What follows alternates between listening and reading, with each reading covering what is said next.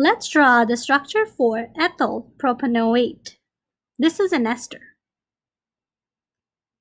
An ester has two parts. One is from the carboxylic acid, which is the parent chain. The other is from the alcohol, which is the side chain. So this 8 here tells us that this has a functional group of COO. And when we draw the COO, we end up with carbon having a double bond with oxygen, which is this first CO right here, and carbon having a single bond with this oxygen right here.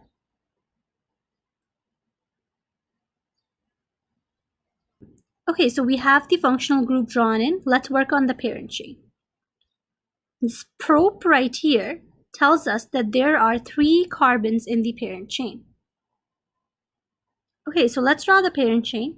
And a trick to draw this is that you always count till 1 less than the number of carbons you want to draw.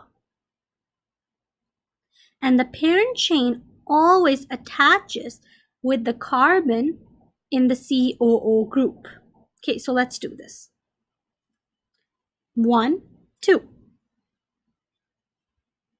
Okay, so let's number the carbons. The carbon in the parent chain is always the first carbon. Second carbon. Third carbon.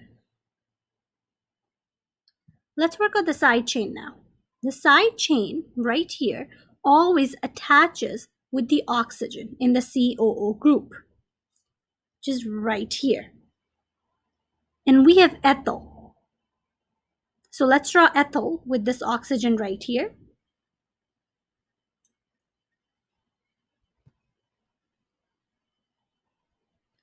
Since we are drawing a line structure, we don't really need to draw out this carbon here. So let's get rid of this carbon and the numbers. So this is the structure for ethyl propanoate. The side chain always attaches with the oxygen in the functional group. The parent chain always attaches with the carbon in the functional group.